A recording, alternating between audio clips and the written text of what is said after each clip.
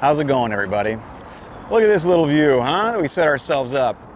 Today, I'm gonna be doing a little neighborhood tour of Midtown East. That's right. It's pretty much just this giant area, but it's got little pockets of residential neighborhoods, tons of history. It's gonna be a good one. A lot of people spend a lot of time here, don't know anything about the neighborhood. Per usual, I'm gonna teach you a little something. Before we start, Cam, how are you?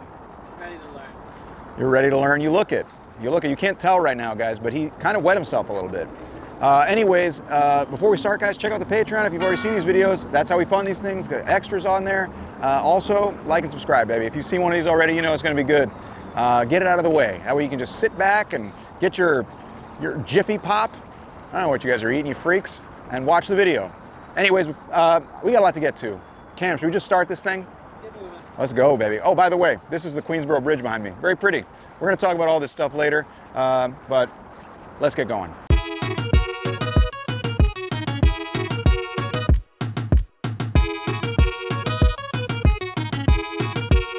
First things first, Midtown East isn't really a neighborhood as much as it is an area that has smaller neighborhoods as part of it. So this area here around 45th and 48th on the East River, we're close to the water right now, had an area known as Turtle Bay. It was this actual bay from 45th to 48th. Huh? Pretty cool. Had a little creek going down a couple blocks. Really nice, huh? Now, around that area were two major farms. One was Turtle Bay Farm. That was from like 41st to 49th, big spot. Another one was Beekman Farm, owned by a man named James Beekman, who built a place called Mount Pleasant in the 1700s, mid-1700s, at about 51st Street. And this was like a little, a big mansion. But what's interesting about that house is that it was actually taken by the British during the Revolutionary War and used as an outpost, and was where, they say, Nathan Hale famously was tried before being hanged as a spy for the Union Army. You know who Nathan Hale is, Cam? So Nathan Hale was a 21-year-old kid, basically, who was caught as a spy. They say they caught him in what is today Queens, and they tried him at the greenhouse of the Beekman Farm. Pretty cool. He famously, his last words were, my only regret is that I have but one life to lose for my country. Huh? Those famous 21-year-old kid, that's a lot of maturity. If I was 21 years old and I got caught spying, I'd be like, bro, come on, bro. Come on, let's settle this over a game of beer pong or something. Come on, this is no chill. So this was all farm until about 1811 when the grid was implemented of New York, which they implemented the plan, but then you had to actually follow through and make all the roads all throughout the island of Manhattan. This is when the streets were laid out, the avenues, all that stuff. That's a big deal. You had to go up to people and tell them, hey, we're going to take this barn, demolish it. Hey, we're going to make this road right through the middle of your property. It took a lot of legal battles. It took a lot of, getting threatened with guns and stuff. Because you can imagine going up to someone and say, hey, I have this court document that says you got to go, or this has got to go. A New Yorker here is just going to be like, yeah, I'm going to invoke my legal right to take a walk. Huh? So then in the mid-1800s, you had developments come up once these streets are gridded out. So behind me, you have an area known as Turtle Bay Gardens. This was built in the 1860s by a man named Clarence Dean, very famous architect back then. And he had the Italianate style, very pretty, but there's actually gardens in between here on 48th and over on 49th in the middle, very pretty. That's enough talk about how pretty it is and the history. Why don't we go inside and check it out, huh, Cam? Let's do it. Just kidding. They didn't let us in there. They're like, what do you got, a YouTube channel? Nice try, buddy. You ain't no Mr. Beast. Come back to us when you got a bigger following. And a lot of celebs actually live here because it's so pretty and have lived here throughout history. So for example, Katharine Hepburn, huh? Stephen Sondheim, whoa, E.B. White, wow, Mary-Kate Olsen, huh? I guess that's what the kids would call a dream blunt rotation. You know who Mary-Kate Olsen is, right? She was, all you Gen Zers watching probably interested in that. She was in Full House. I guess that was the 80s, so you probably don't care. Fuller House, how about that? She wasn't actually in Fuller House. I guess okay, look, she was famous back in the day, all right? Relax, what do you want from me? They probably have phone chargers in there, okay? You can watch your TikTok or whatever. But this is a Turtle Bay Gardens, a pretty little, development put here once, the streets were gridded out. Huh? Nice. Remember, it was still kind of, the city was still pushing north at the time. But this is just the beginning, baby. We still got a lot to cover in this neighborhood. So what do you think, Cam? Should we keep it going? Start moving. All right, let's go.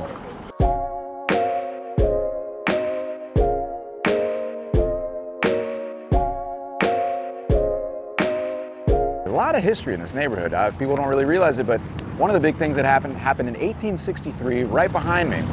I'm at the cool motorcycle, bruh. Anyways, this is 46th and 3rd behind me, and this was the location of the spot where the first draft lottery took place in July 1863. This was the beginning of the famous New York Draft Riots, the bloodiest riot in American history. So, little bit background. So during the Civil War, New York was kind of on the fence in a lot of ways. A lot of people here had lots invested in the slave trade and also in the cotton trade, which relied on slave labor.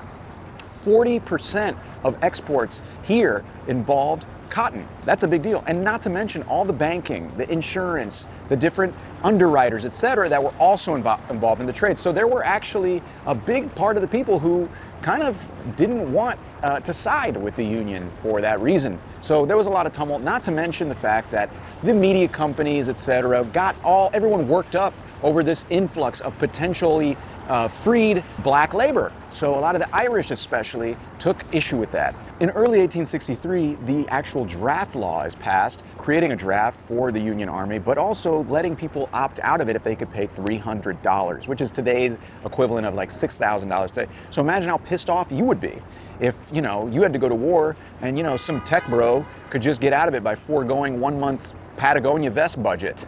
Yeah, wouldn't make you very happy.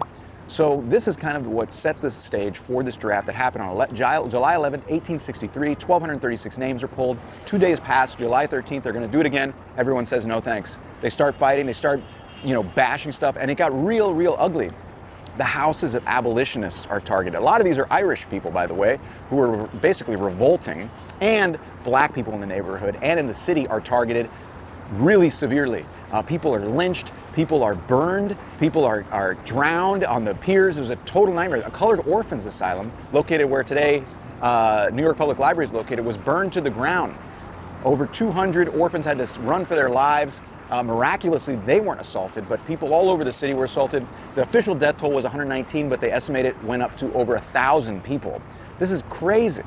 And in fact, when they tried to build that orphan asylum after all this riot, the people in that neighborhood said no and basically blocked it from being built. Can you imagine that? What kind of sick people? That just shows you that even back then there were Karens. You know, I guess they would have been called Henriettas or Agathas. Look at this Agatha complaining to City Hall. The actual riots weren't quelled until July 16th when a New York regiment of actual federal troops, Union troops, were sent in from Gettysburg to quell the riots, and they were basically, I guess, stopped. Kind of insane period in New York history. And, you know, they depicted it in the movie Gangs in New York. Have you ever seen that movie, Cam? Martin Scorsese? You have not seen it. Well, just like slavery and discrimination in the United States, that movie went on way too long.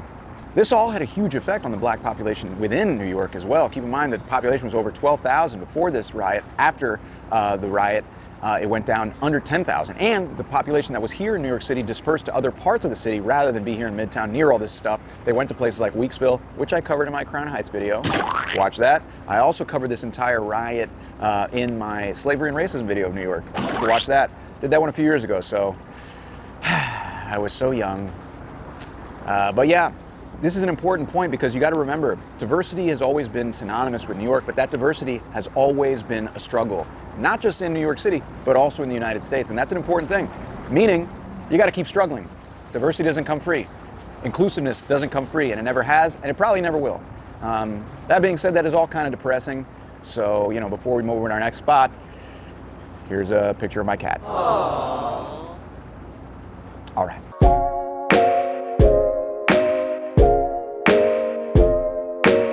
All right, so I'm standing here in front of good old Grand Central Terminal, huh? Oh, totes fresh, huh? But this is actually a very important building for the Midtown East neighborhood because in 1871, the Grand Central Depot was built by Cornelius Vanderbilt, and it is where all the lines converge. The New York Central and Hudson, the New York and Harlem line, and the New Haven line. Big deal, 1871. It didn't look like this at the time. This was actually built in the early 1900s when the trains were electrified, and they created Park Avenue to the north, which actually used to be open air, all the soot and all that crap. I covered all that in my Grand Central video, just watch that. But this, watch that, all right? Don't think I'm just saying this, but that actually created, you know, kind of a hub here in the neighborhood. So you had offices and things eventually come, but you also had industry. In fact, there were 18 acres of slaughterhouses over on the east side, which I will talk about a little later. But you can imagine that that created an interesting environment. There's actually a quote here I wanted to read. A Midtown East resident in the late 1800s was quoted as saying about the neighborhood that it smelled like shit. How about that, huh? Anyways, there was lots of stuff going on, and this was one of the big reasons why this became kind of a hub, as well as Midtown West. But I don't have time to get into all this. There's so much to cover. Watch the Grand Central video. There's a lot more we got to talk about. Ready to go, Cam? Let's go.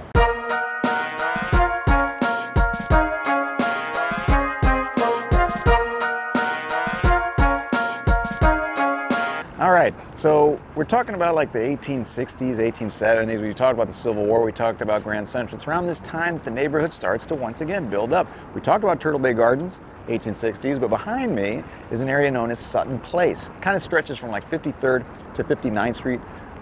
Here next to the old Queensboro Bridge, 59th Street Bridge. It's called Sutton Place because of a man named Effingham B. Sutton, who actually developed this area. Yeah, that's a real name, Effingham B. Sutton. That sounds like, you know, he definitely owned a yacht. You know, he'd say, Effingham, would you like to go down to the yacht club? We can talk about our disdain for the poor. Yeah, anyways, he developed this area, and it attracted lots of moneyed people. In fact, there were lots of actual famous and rich people who moved here. In fact, this corner house was actually built by Anne Vanderbilt. She moved from Fifth Avenue in her huge mansion there. 2018 was recently put on sale by the widow to one of the heirs of the Heinz Company. Huh? You know, the ketchup company? Anyways, how much do you think, Cam? How much do you think it went on sale for? 10 clams. $21 million. $21 million. That's about 5.3 million bottles of ketchup, just to give you an idea. That's a lot of dough, man. So we're not, no joke. It's also here in the Sutton Place Park where people actually, well, the picture was taken, no problem. Where the picture for the poster of Manhattan was taken, huh? You know, Woody Allen, yeah, he was canceled a long time ago, but yeah. Someone should cancel this lady for walking through my shot. No respect. Also, like I said, other celebrities who lived here, people like Sigourney Weaver, Marilyn Monroe, Ban Ki-moon, former Secretary General of the UN, and I.M. Pei, the famous architect. Another dream blunt rotation. Come on. So that's Sutton Place, this area from 53rd to 59th, a nice little residential area within Midtown East, all developed by Effingham B. Sutton. Effingham. That's right, it sounds like a nice way to say a curse word name.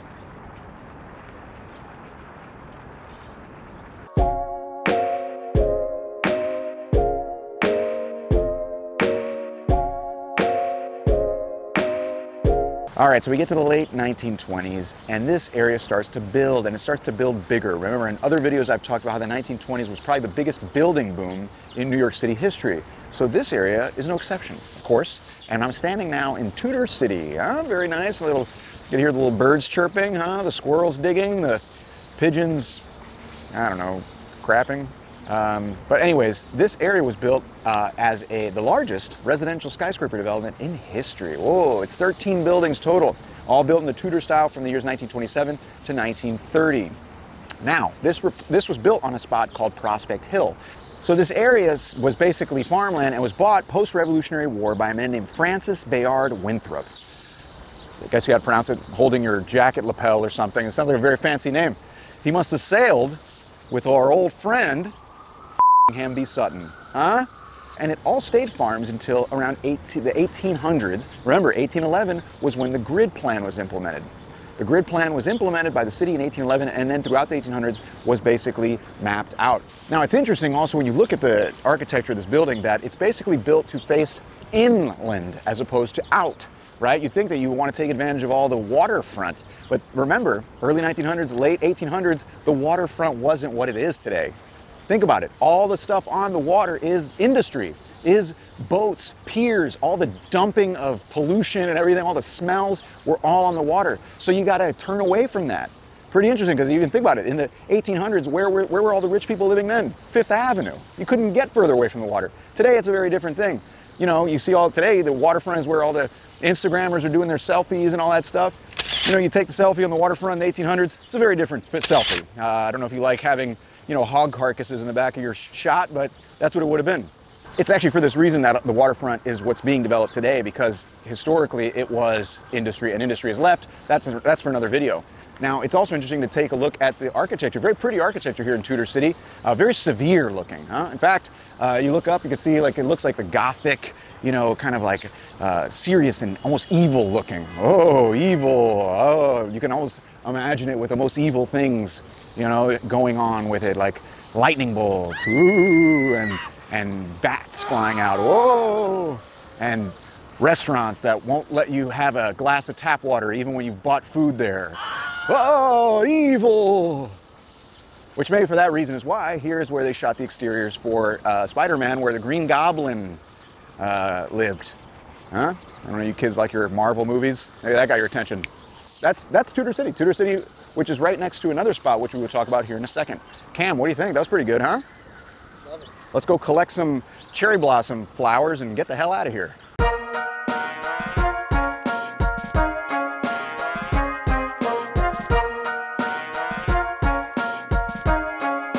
All right, so this brings us to, I guess, the current day and what this neighborhood is known for, and it's pretty much offices. A lot of offices here in Midtown East. Obviously, we talked about some of the residential areas as well, but for the most part, it is, you know, corporate headquarters. You know, Pfizer used to be located here. It just recently moved to Hudson Yards. Huh? You know Pfizer, huh?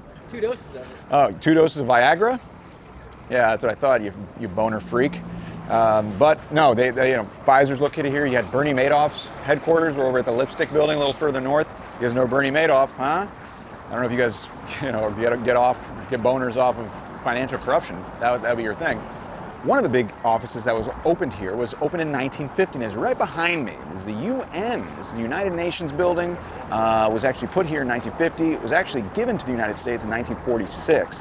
So in 1945, post-World War II, the United States Congress formally invites the UN to open up here in the U.S. Oh, wow. And then in 1946, the UN accepts the invitation, and then accepts the invitation here to New York, mostly because of a man named John D. Rockefeller Jr. You guys may know his name from, you know, Rockefeller Center, helped start the MoMA, all these different things. But he bought a bunch of acres here on the east side here of Manhattan. That was mostly slaughterhouse. We talked about those already. It was really kind of disgusting area here, but he bought it and basically donated it to the UN, and that was it. That was it. The UN's like, free stuff. Yeah, let's put our stuff there. So that's basically one of the things that actually helped choose this over other sites in the United States that were being considered. For example, Philadelphia. That's right. It was almost in Philadelphia. How about that? Imagine, you know, Antonio Gutierrez walking to work and having to, after an Eagles game, and having to step over a fan eating horse crap. Yeah, it would have happened in Philadelphia. And also, they were also considering San Fran and Boston. Boston, that's right, almost in Boston, you know? That's right, bang a Yui a beacon, get your dunks, and go past that wicked pissa resolution, Secretary General. That was my Boston accent. Was that pretty bad, Cam? Actually, I was impressed. Oh, thanks. That was off the cuff, you know? Anyways, this is the UN building, and you can see behind me the 550-foot tall Secretariat building. All this was designed, well, a lot of it was designed by Wallace Harrison, a very famous architect here in New York. And it was actually architecturally very important. Now, keep in mind, this is 1950. These walls of glass are a new thing for skyscrapers. We know them all. Every building that's built now is a wall of glass, but this was a huge deal back then. So you have the Secretariat building, UN General Assembly, a pretty important, you know, building diplomatically here. And you have also all the different missions to the UN around it. They bought up a lot of the nice buildings in the different neighborhoods, etc., to host their, I guess, diplomats. There was also some interest in the United States having the UN here because they could keep their eyes on it. This is post-World War II, remember that. I mean, Europe was destroyed. They didn't want to set it up in Geneva because of the League of Nations and the stain, I guess, from the ineffectiveness of the League of Nations and its history. So they're like, you know, let's set up in the US. They didn't get bombed. They didn't have their cities destroyed. And the US wanted to keep its eyes on what was going on, you know, what those sneaky dips are up to. Diplomats, that's what they call them, dips. So they, you know, that was one of the big motivations too. Right across the street at 47th Street, you have Dag Hammarskjöld Plaza. And you might be thinking, oh, Dag Hammarskjöld, I think that's the brand of nightstand I bought from IKEA. No, he was actually the second UN Secretary General, and they created this little park that all the diplomats can go hang out. And another interesting fact is that this is actually extraterritorial land. It's not actually American property. And before you get any ideas, you guys are already thinking, oh, well, perfect. I'm just going to go, take all my unpaid parking tickets and take a tour one day and just camp out inside the UN. Not going to work, because there is actually an agreement with the United States where you can actually pursue people on that land for purposes of criminal prosecution, etc. So nice try. Pay those parking tickets, I guess, or don't. I don't really care. This is one of the many important headquarters that are located here in Midtown East. They are starting to build more residential buildings in this area of Midtown East. We're really close to 42nd Street here. And the purpose being that, because it's so many offices and everything, maybe you can get a bigger, better value. Value is relative also, by the way. Keep that in mind. I ain't about to be able to afford living here anytime soon. A famous resident from this area around here, Truman Capote, lived here for a little while. So, all right, I digress. Let's keep it moving.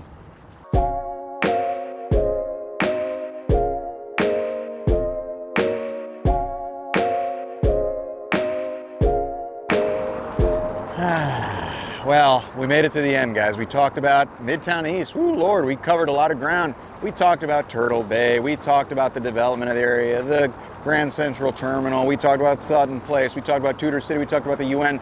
I actually have a lot of history in this neighborhood. I used to work here back in my lawyer days. Yeah, right next to where we talked about the Draft Riots. How dark can it get is the question. I also used to give tours to the diplomats over at the UN. Pretty neato, huh? You got some real experience here. Anyways, I'm rambling. Guys, I hope you enjoyed it. If you enjoyed the video, please check out the Patreon. Lots of extras on there. Huge help. That's what funds these things, baby. Also, like and subscribe. Do that. We made it, baby. We covered a lot. Cam, did you learn something? You guys probably couldn't hear him because he's so far away, but he said a lot. All right, guys, that's pretty much it, man. And go enjoy the view, huh? Go have myself a little churro or something. All right, well, see you guys later. Sick.